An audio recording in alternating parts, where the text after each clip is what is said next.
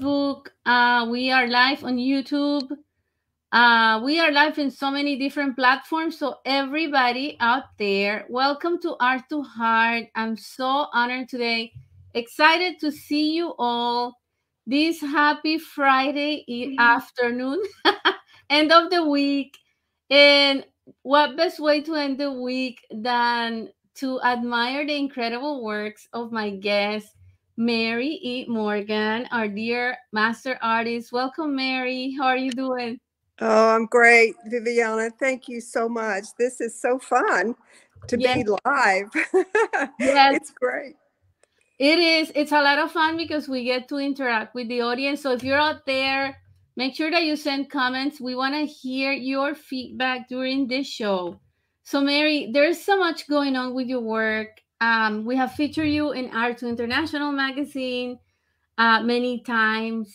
You have such an incredible career that I don't know where to start, but usually this is where I start because I know there's artists out there who are just beginning, or there's art lovers that are seeing the work behind you and are wondering, how do you start in this journey? How was your that spark, that you said, okay, I Mm. want to be an artist. This is what I'm going to do with my life. Well, that spark surely started very, very young. When I was just a little girl, I was sitting on my front porch and looking at the sunset and said, "Ooh, I got to paint that." So I went out and got my paintings, set them on the front porch, and I painted our sunset straight from my porch because it impressed me. But Viviana, it took a long time from that little girl to this adult to become an artist. And I really never took any art classes until I lived in Zurich when I was a senior in high school. And that was my first opportunity to take a formal art class. And so that was the very, very beginning of getting me excited about the materials, the paint, the colors. It was just all so new to me. And I just loved being in Zurich because it was just such a beautiful place to see nature. And I think nature is a primary influence in my work. But the painting behind me is certainly about nature. As you can see, I don't need to move my camera, I know, but you can see some of those colors Yes, that are nature in the painting behind me. that's your Does that answer your information. question, Viviana? Is that Yes. So now I realize how important for you was, and that's important because not all artists take that journey, and it takes longer. But for you, it was important to get ready, to prepare, to study, and I admire that. Why was that important for you? Well, it was important because when I started teaching art, which was what I got my degree in, was a teaching certificate, and I started teaching it, it was just a different world altogether to teach. And so I had to continue to study artists, I had to study art history, I had to really know my mediums. And so I took a lot of workshops and I just went to town. I just did what I had to do in order to be a good teacher. And so that's what really propelled me into being an artist, was first teaching art, because you just have to know so much to teach. And so getting my education, going back and getting my master's degree was certainly phenomenal at my age, to be able to teach full time and go to school and get that upper level degree. Wow, wow, that's awesome. Was there during those years that you were starting at the beginning of your career any artist that was an influence, or any old master that you admire, that you consider was somewhat of an influence? Hmm. Absolutely. We took students when I was teaching up to New York. And so I was so fortunate to be able to take students for years to see the MoMA and to look at and study the artworks up there. And so certainly Kandinsky was one of my very first influences because of his color theory, because I was so interested in color and so loved what he said and wrote about color, that it influenced me, because I said, this is what I'm trying to say. It's what he's saying about his art. And so Kandinsky was really my very first influence. And then, of course, the great Georgia O'Keeffe. Going to see her place where she lived and worked was phenomenal. And I love that she pushed women. She really Yes. propelled women to be artists. And her influence went far and wide to many, many women out there. And Yeah. so I really give her a lot of credit for influencing me and just making me able and wanting to be an artist like she was. And so then there are others, all the abstract expressionist painters, de Kooning, Joan Mitchell. I saw a full show of hers in New York that really blew me away. I just couldn't believe it. I was just so impressed with her style, her large works. And then there's Helen Frankenthaler, who was also a huge influence with large works. And you can just go down the list of the abstract expressionist painters. Jackson Pollock, the one and only. Jackson Pollock was Yeah. absolutely influential also. Wow. And it's great that we have, I mean, for me, that's why it's so important to support the artists, because I feel that we need to showcase the younger masters, Mhm. the artists of today, so that the younger generations get that influence, that positive influence. And Yes. so you're one of my inspirations, Mary. I have to tell you. Well, that's great. I love that. It makes me feel warm and fuzzy. You know how that is. I just love Yes. to hear that. But I am also inspired by some of these young artists that are online and Yeah. Instagram. I just blown away by some of their techniques, and they work so hard. And I think hard work is really the key, Yes. don't you? Don't you Yes. think it takes a lot of hard work? Commitment and I mean, I don't know. I think it's not work because that's what we love to do, right? As artists, Mhm. it's fun. But it's the commitment of doing it again and again and again to perfect your style, to develop your style, to rise Right. above everything. So yeah, it is Mhm. work. It is work. Commitment every day, not giving up, right? Yes, and just continuing for me to explore, kind of, it can be experimental, it can be spontaneous, but sometimes I just like those days when I can get in the studio and just play a little bit and figure out what's next. That interests Well, me. I'm gonna show what you do because this is so much fun. I found these canvases here and I said I have to share this with my audience today. This looks like a lot of fun, and let's put it on the screen. Let's see. And Oh, then you can tell me about this because this is like you were having fun doing all these canvases. Look at this. yes, This yes. is totally outside the box. I mean, what was going through your mind? What happened this day? Well, Viviana, I tell you what, these are really fun to do. They really are. But the history behind these goes back several years, back into the early 2000s when I was creating shape pieces made out of paper and watercolor, acrylic, and then I would put some resin on top to kind of make them archival and hold their shape really well. And so I did a number of those early on, but these are current. These are of canvas and they really are different. You're right. They're Yeah, really kind of unique. And I know that I was influenced by Frank Stella's work that was totally shaped pieces, and sometimes by Elizabeth Murray, her pieces that were already shaped and just incredible, incredible work. And yeah, so the shapes kind of keep coming back in different forms. And this one that you're looking at right now is really about the ocean. We go to California every year and sometimes several times a year to see our children and other people that we know. And I am just really pulled in by the ocean and the water yeah. and the influence of the colors of the water and the land. Of course, it has some to me, sunshine in it. And Yes, I call it sunshine just because it's so colorful and bright. And when I see that on the water, it's just phenomenal. I I'm love it. truly impressed by that nature. Yeah, I love the movement. You captured the wave. I mean, you did capture that movement there. But I totally love the spontaneity of this.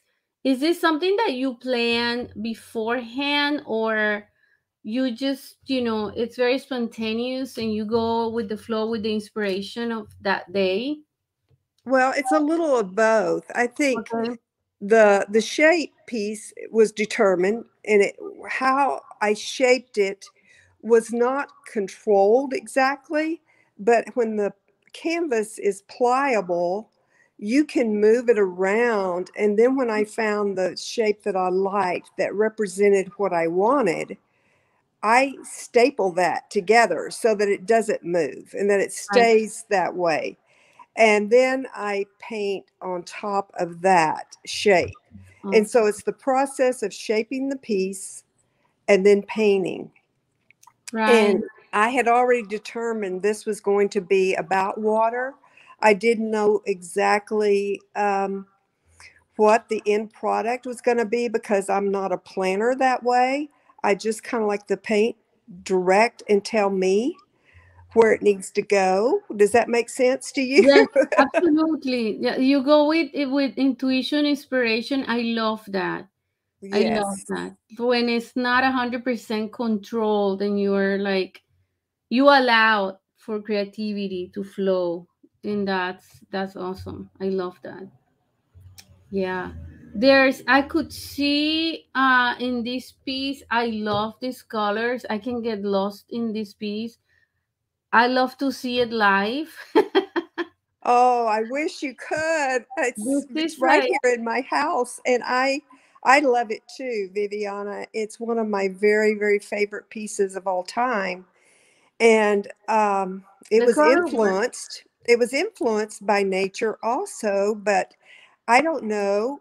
I read David Brooks' books, The Second Mountain, and I was influenced by what he said. Of course, he's a journalist. He writes so very well. And I was influenced by what he said about his life with the second mountain, as he calls it. And I thought, well, that's where I am too. I'm in this second mountain of my career and my life. And so that's where the title came from. But I think actually it is a piece about nature. It's about night and day. The black background and some of the black coming back in represents the nighttime. And then the bright colors, of course, are daytime, daylight. And you can see hints of terrain and grass and rocks and sunshine. It's just like I always say, I don't plan this completely end to paintings. I'll let them go for a while, then I go back and look at them, and then I think, Right. "Oh, does that need another layer?" And so sometimes I use quite a few layers to get what I need as the end product. Wow, that's important what you just said, because when you're creating, it takes time to develop an artwork. Some people think that abstract artists just throw things in there and voila, the painting comes out. And I'm always have to explain that creating an abstract work sometimes is so much more challenging than creating a scene or a figurative work, because it everything is coming out from you, right? Everything I agree. I is coming agree. out. So you do have to step back from time to time. You do. You have to let it rest.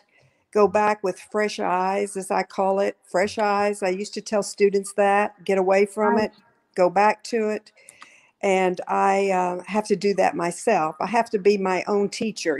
Sometimes I forget that, but it is good to step away and Yeah. then go back to it. Yes. Well, these works are inspiring. Here is more. I captured a totally different energy on this work. The black and white, of course, speaks differently What is this one about? Fight the good fight. Well, you know, Viviana, my heart is so strong with my spiritual and my worldview that this is a spiritual emphasis type of painting. And that comes directly from scripture, fight the good fight, because I think for me and for many of us, we are in a battle, so to speak, on this world, in this world, between good and evil many times. And we Mm-hmm. have choices we have to make. And are we making the right choices? Are we doing the right thing? And so that's where I got the title from this. Wow, wow. Let's speak a little bit more in depth about this because this is, for me, I'm passionate about this subject. So now you got me. So Yes. there's so much going on, right, in the world. And I always say that artists are those who are bringing the good, the beauty, the peace, the joy to the world. Yes. But it doesn't mean that we don't have part of the other side also in our hearts. So how do you balance this when there's so much going on outside and you want to balance, you want to bring something beautiful, joy, peaceful, to express it in your work? How do you balance what's happening out there and trying to bring this energy out to the world? You know, Viviana, I do a lot of meditation like you do and prayer. And I feel like when I go in my studio, I'm prepared to speak through my soul. And that's a hard thing for some people to understand. And that's okay.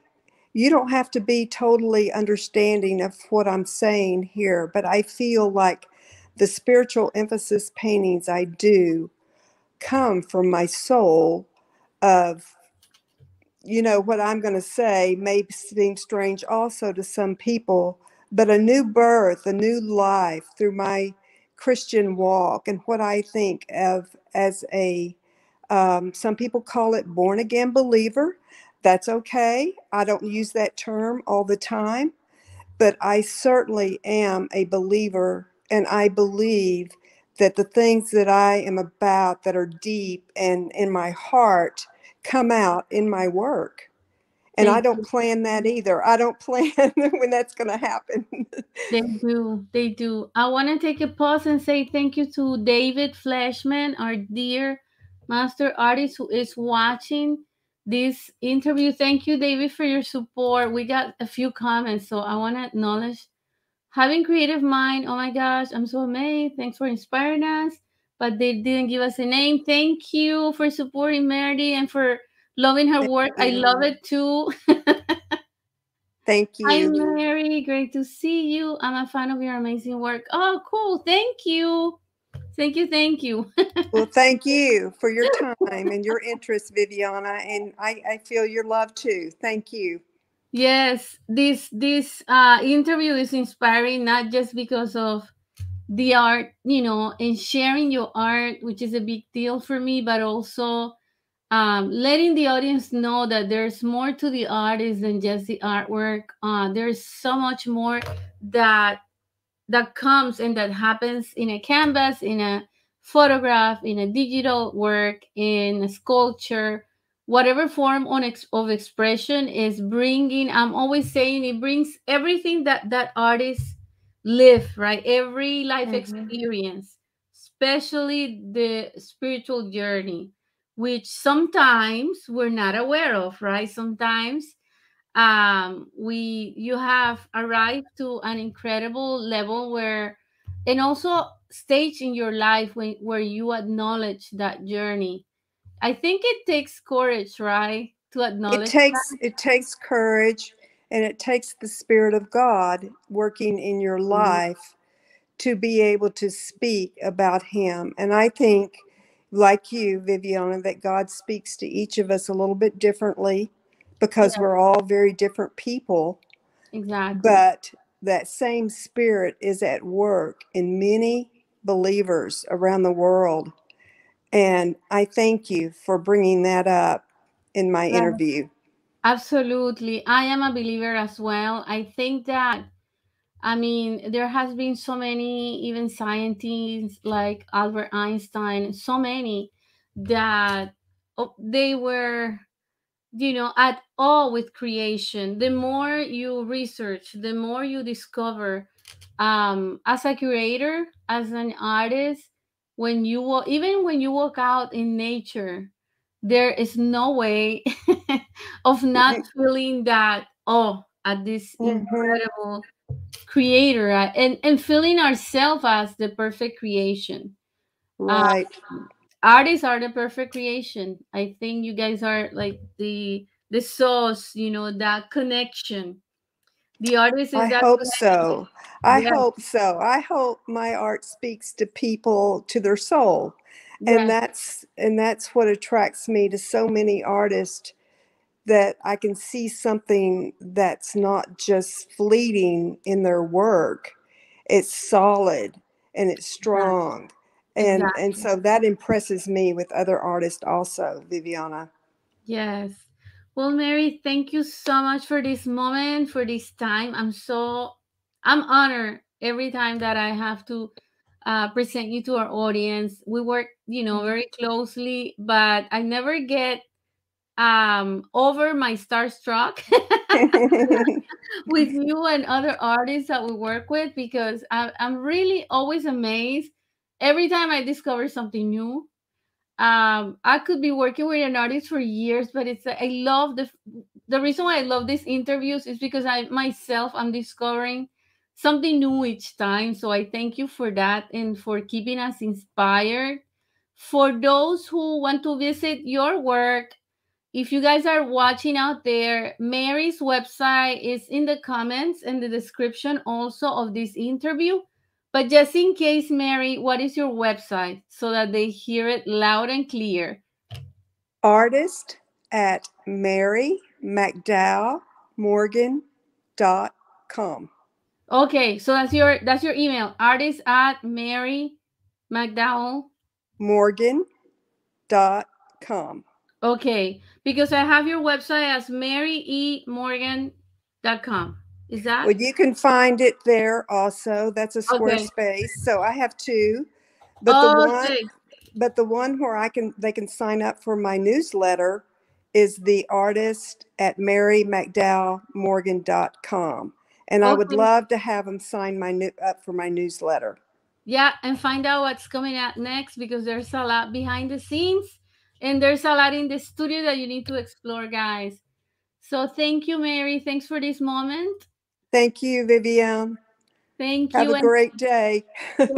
thanks everybody out there who is watching. Have a wonderful, wonderful rest of the day.